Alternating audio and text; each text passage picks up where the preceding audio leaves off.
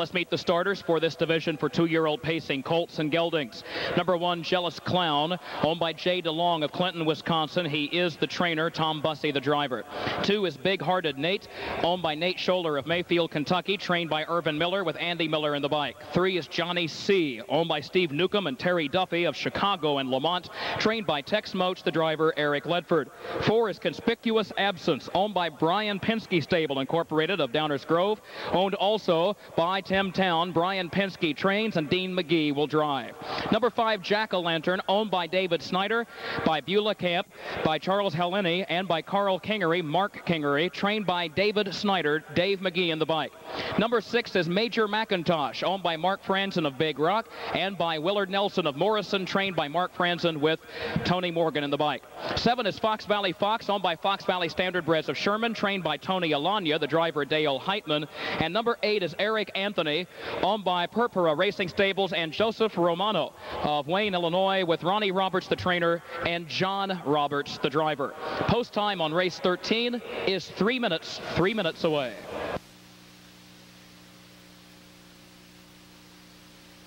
Here they come.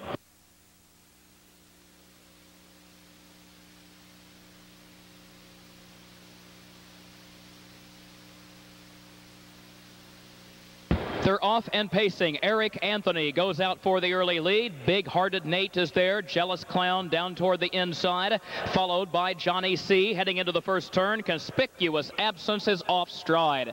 Dean McGee quickly gathers him back up and gets him settled down, and he is still right there with the field, but he is next to last. Big Hearted Nate leads Eric Anthony. Jealous Clown goes third, and then Johnny C., who is fourth toward the inside. Major MACINTOSH fifth.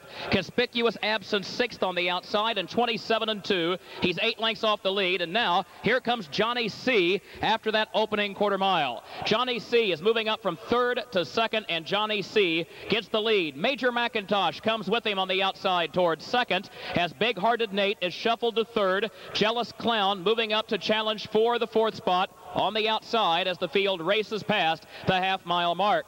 Field being led still as they race that way, only for a moment by Johnny C., with Major MACINTOSH putting ahead in front, the half in 55-3. And now Big Hearted Nate third, Jealous Clown fourth, Eric Anthony fifth, Conspicuous Absence sixth on the turn, then Fox Valley Fox in seventh, and finally Jack-O-Lantern, who finds himself eighth and last midway on the final turn. Jealous Clown keeps inching forward, challenging Major MACINTOSH for the lead now at the 3/4 mile mark.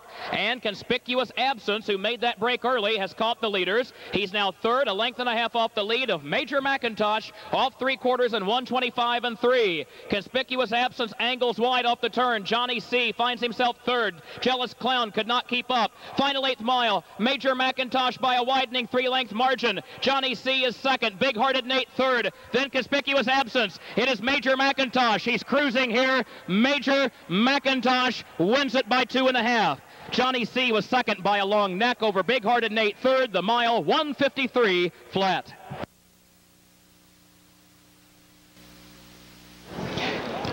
Result is official for race 13, and folks, there's quite a story behind the 2-year-old pacer that you just saw win this race.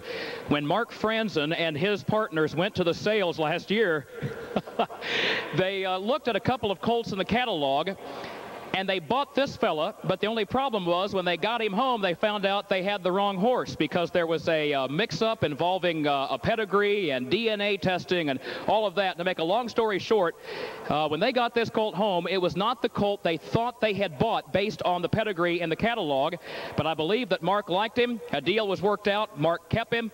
Pays off today, folks. 1:53 flat, tying the fastest mile of the year by an Illinois-bred 2-year-old Major MACINTOSH. Mark is not only the trainer, but also the co-owner of this Armbro MACINTOSH colt from Raina's Ore, co-owned by Willard Nelson of Morrison, Illinois, bred by Fairmeadow Farm of Altamont. And we'll get a word with the winner in just a moment. We'll try to talk to Mark Fransen. Tony Morgan with the winning drive, as this is a new lifetime record by nearly 5 full seconds for this colt. And it is official. The 6'3" exacta pays $17.80. In quite a wild and rocky road with this colt, but now that everything has been straightened out, he comes home with a 153 victory. Are you glad this is the one you got? Yeah, I'm real glad I ended up with this one. I wanted the other page, but I guess I'll settle with this pedigree. Well, let's ask you this. Now, this is a colt who, like a lot of the 2-year-olds we've seen today, he's only made, this was his 4th lifetime start. You've brought him on kind of nice and easy. Why? Well, this colt really about 2 months ago really wasn't that good, and we took our time with him. His last start was very impressive. He got home real big against a nice group of colts, so he's come along well. And congratulations on the win. Thank you, Kurt. That's trainer and co-owner Mark Fransen. Folks, we'll have the rundown next.